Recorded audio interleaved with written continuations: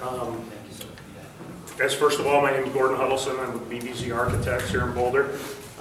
Not to repeat my 60-second spiel, I think most of you have heard that enough to know we've been around for a while, and we think we do things a little bit differently and a little bit better than everybody else on the block. So what I'm going to talk about today is a series of design techniques that we've developed over the years. About 5 years ago, we put 10 of those design techniques together and trademarked a term called the edgeless house. What the edgeless house is a series of design techniques that are used to make what we see as day-to-day boundaries be removed.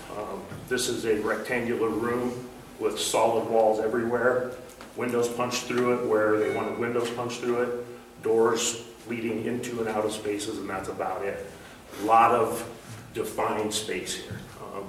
Edgeless wants to take all of these boundaries away, make this feel like a much larger space. The walls stay the same, the foundation stays the same, the roof stays the same. How we treat different materials, different window openings and things of that nature can really take a space and open it up and expand it. Excuse me.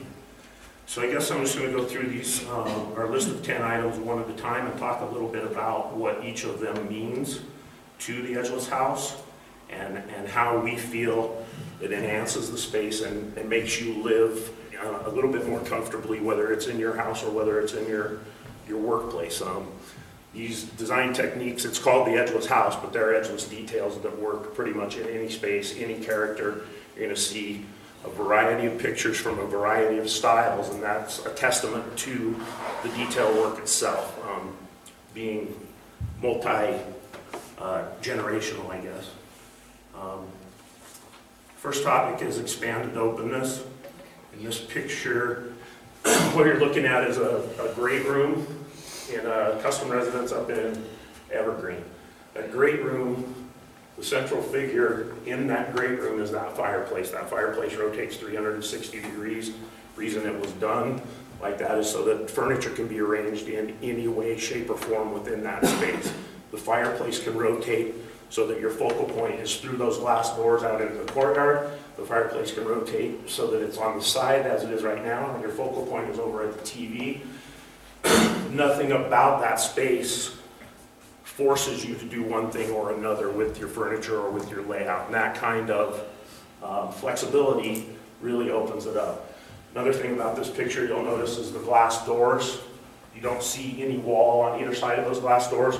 You go from column to column. What that feels like when you're standing in that space was maybe an open air atrium at one time, and somebody came in because it got cold during the winter and put glass in. They kept the open air feeling. The space feels huge because you don't feel that opening as a wall. It feels open even though there's glass there stopping you. Excuse me. One of the things we do is we carry details, materials, flooring materials, ceiling materials through those openings so that makes it disappear even a little bit more. And that leads me into the connected inside and outside. By taking a flooring material and not stopping it at a doorway, carrying it through that doorway tends to become less of a doorway. It's just more of something that's there. You do that at the ceiling and at the floor, and it really helps to take that away. You can do it with color as well. Paul, we use color a great deal to separate spaces vertically within a space. All of those. Nanodome? That is not. That's a custom. Not the cheapest way to build a door. Oh, but there's no support in that corner. Exactly. The engineering on that is amazing. And the fact that it's a 25-foot high wall of glass with no corner in that door. By taking that corner away, you can see how open that feels. The flooring material comes all the way from that little statue all the way into the great room, carries on back into the kitchen. Those spaces are all tied together by that one material. Therefore, you don't feel, I just left the living room and walked into the kitchen. As far as entertaining and things of that nature. They're wonderful, wonderful spaces to be in because everybody is engaged. You don't walk through a door into a kitchen and stop your conversation or start a conversation. You know, it's just a really big, well-connected space that flows freely. Here's another picture defined by spaces. Again, as I was talking about, we don't like to use walls. We do have structure where there would normally be walls. You've got a big beam across there. Typically, a builder's going to make that a wall and put a door through it because a wall is cheaper than a big beam. But that space would feel tiny and confined if there was a wall running across there. You'd feel this, it just squeezes everything in. By being able to open things up, let spaces flow together, you really can achieve a lot more expansive feel without increasing the square footage. Which that's one thing, I don't know if any of you have heard of the tiny house movement that's going on, where everything wants to fit on a 12 by 16 trailer and be able to set it wherever you want. There's some validity to that. I think in the 90s, you saw everything just getting grotesquely huge for no apparent reason. We had empty nesters living in 10,000 square foot houses because they had the money to buy it and they were trying to keep up with the Joneses. You're seeing the opposite of that now, whether it's sustainability, people not wanting to have outrageous electric bills, things of that nature. You're starting to downscale. We want to be able to downscale that square footage, but not make you feel like you've given up a bunch in doing so. We have a client that we did a 10,000 square foot home for in Evergreen. 5 years ago, they had to move to Tucson for health reasons.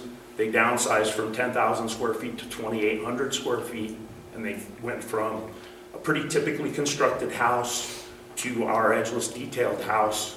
They feel like they are living in that 10,000 square foot house, even though they're in roughly a third of that. Fourth item is a specialized identity. We try to add a feature to everything that we do that says this is this house, this is this space. This particular instance is a gigantic fireplace. That's a 60-inch big screen on the left. There's a picture of me when that was under construction, standing in that firebox, holding the mantle above my head.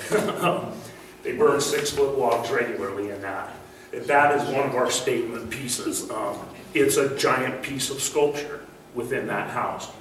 That's the very, very upper echelon of those types of things. It can be a unique handrail on your stairway at your entry, but something that differentiates you and your space, makes it truly yours, and something that you don't see when you walk into anybody else's house. Excuse me. Another feature of this, we tend to, most of our projects have an expansive window wall of some sort that opens up the views. We tend to not like to use 90-degree corners on those window walls because, again, that's a hard edge, and by splaying that out in a segmented fashion, you eliminate those hard edges, and the spaces just seem to flow quite a bit more freely. Tied to nature, this is a home that we built 30 years ago for a client up in Estes Park. It burnt down 5 years ago. They hired us without hesitation to do the rebuild, redesign and rebuild. That's a huge, huge compliment to our firm. Every project we do, we try and landscape so that it feels natural, preferably natural from the day you move in. That's not always the cheapest way to go either. Big trees are expensive, but what that gives you immediately, even if it's only 1 or 2 big trees placed close to the house, is it gives you a sense of this has been here. I'm already tied to this lot.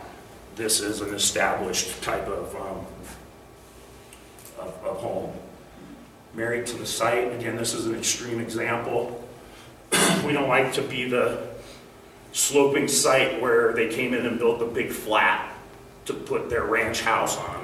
Ranch houses should be on flat properties, not on sloping properties. This is a property that literally steps down the hill. They wanted it to feel like a part of the rock outcropping. It does feel like a part of the rock outcropping. It's tough to distinguish from rock outcropping to wall and where they differentiate. And if you see the materials that we use there, and then you look up here at Teddy's Teeth up in the top of that picture, we're using materials that make that home blend into the side of the mountain. We don't want it to be an eyesore. It wants to be natural, cozy, and just timeless kind of in its character. That's this part? So Gordon, we've hit our 10 minutes. We got 5 minutes. Either you can continue or we can start answering questions. Folded volumes, I'll just continue really quickly. Folded volumes, again, these are not keeping flat surfaces flat. By just giving some texture to them, you can expand the space. Washed in daylight, we want to bring as much natural sunlight into space as we can. What that does is that makes that space change throughout the day. And it's always changing in a good way. I touched on dressed comfortably. Again, we like to use materials that are going to be timeless in nature. You walk into a house that we designed 25 years ago, it still feels comfortable today. It doesn't feel outdated. Hopefully 25 years from now, you walk into that same house, it still feels comfortable and not outdated. Finally, formed in context. We don't want to blow anything as far as a neighborhood is concerned out of the water. So we're gonna be respectful of neighbors whenever possible, but we're also gonna do what needs to be done to make the project the best it can be. This was a 1970s single-story brick house with a front door and a window beside it when we started it. We didn't change the roof forms at all. We just blew out the wall, and you stand in that front entry gate and you look all the way through the house to the flat irons. And what that does is it draws you to that front door. You want to get to that far glass wall and see the view from there, because it gets better every step you take. That view is blowing up in front of you. So, Where is that house? Is that up on, it's up off of Norwood, off Norwood? 19th and Norwood. So I guess that's it. I would